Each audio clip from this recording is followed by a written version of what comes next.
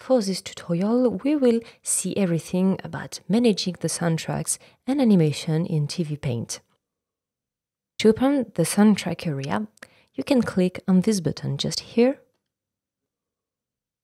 and it displays a little drawer where you can manage the soundtracks. And to open the soundtracks, just click on the little note, music note, just here. And you can click on Load a Soundtrack.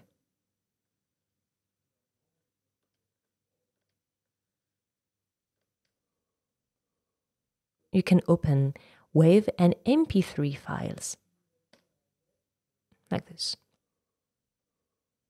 So here we have our soundtrack, and just above we have the master. The master is the addition of all soundtracks you have, and it allows you to display what you will hear when you play the animation. Because at the moment we can see we have a long soundtrack, and the master just shows a very tiny little bit from the soundtrack.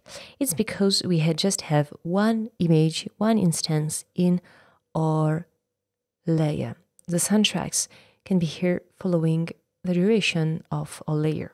So if I increase the duration of the layer, I increase what the master will allow me to hear.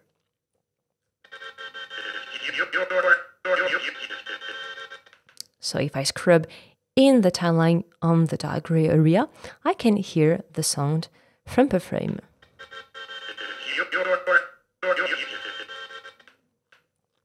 You can also scrub using the arrows from the keyboard, but to do so you have to change a little parameter from the preferences. To do so, just go to Edit, Preferences, Sound tab, change the scrub mode for Always.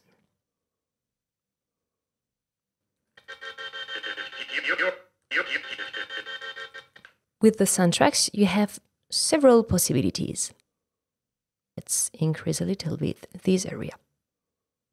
So you have the possibility, for example, to make a file bigger. And you can also play on fade in and fade out. So you can move the little squares at the bottom to cut in the soundtrack, just like with instances. It's more or less the same purpose. And you can play with fade in, fade out by changing here the square above. You can move the soundtracks by clicking on the soundtrack and moving to the left or to the right.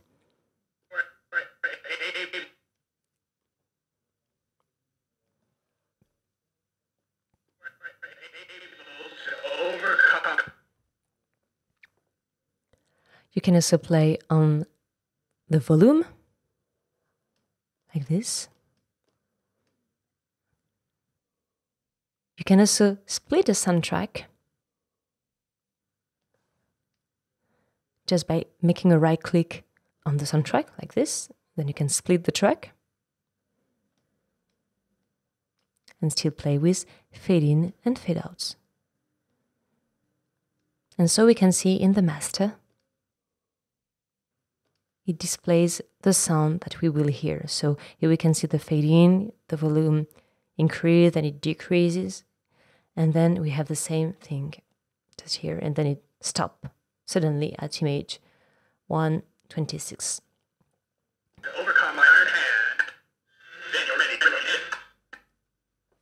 You can also hide a sound by hitting on the speaker just here. Or you can hide all sound by clicking on the master. By the way, be sure the speaker here is enabled too, and the fact that your sound from your computer is not disabled. You can also apply a color group. To do so, just click on the color tag like this. And actually, the interest of using color groups for the soundtracks is the fact that if an animation layer is also using the same color group and you hit Ctrl, you will move the sound and the animation simultaneously. It's a very handy option since it will allow you to avoid the loss of synchronization between the sound and the image. Above the sound, there is another place very interesting. This is the notes area. To display the notes area, just click on the notes button just here. It's a notes area, so it's a place where you can write notes, you can write information. And you can use this area to write the lip sync for your animation. So let's scrub in the timeline.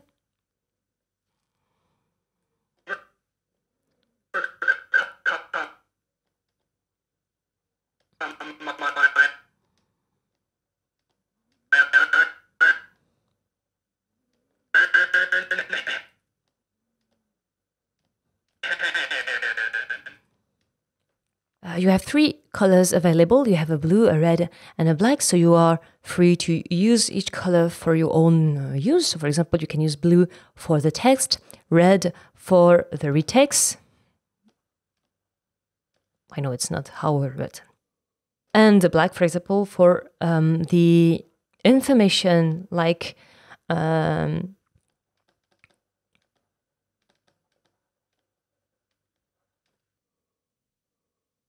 actually, this band, this white band, is a little bit like the band we traditionally have on the ink sheets for people who are used to work on paper. I think this example will refresh their memories. So it's really a place where you can write information, write lip sync, write anything you need for the animation. You can also use different tools, like for example the eraser. The eraser blue will affect only the blue elements. The red eraser will affect only the red elements. And the same with the black. You can also cut a note like this. You can also display a grid. You can move. You can delete it. And of course, these notes are undoable. You can hit U or Command Z or Control Z or Shift Z to undo any change. So you'll notice the big interest of the notes is the fact they are synchronized with the sound and with the animation. So once lip sync is done, you can start the animation with the different phonemes and the different syllables made by your character.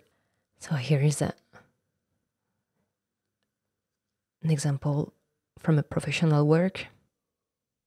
I will hide the timeline. Now listen to me, all you good people. There's nothing wrong with strong emotion. But after you calm it down, you still got a problem, see? Now you gotta fix it. And you can.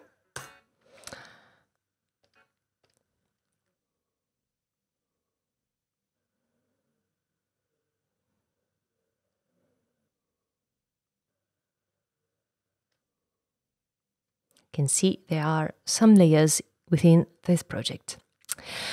Actually, the timeline for the notes also have another interest. For example, if your project is already over, I mean, you already animated everything and colors and put shadows and do everything for the final project, and you need to record again the voices.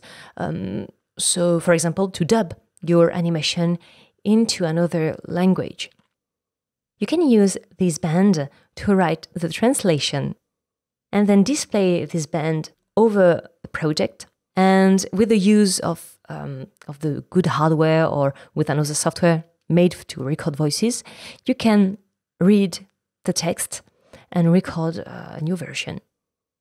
So to do so, I will click on the top menu just here. I will click on Display during Preview, and I will use it in full size mode. Yeah. I will hide the timeline. I uncheck the sound, and let's play. So here we have the text, and the pink band just here symbolizes the current image. So what we are supposed to say at the T time.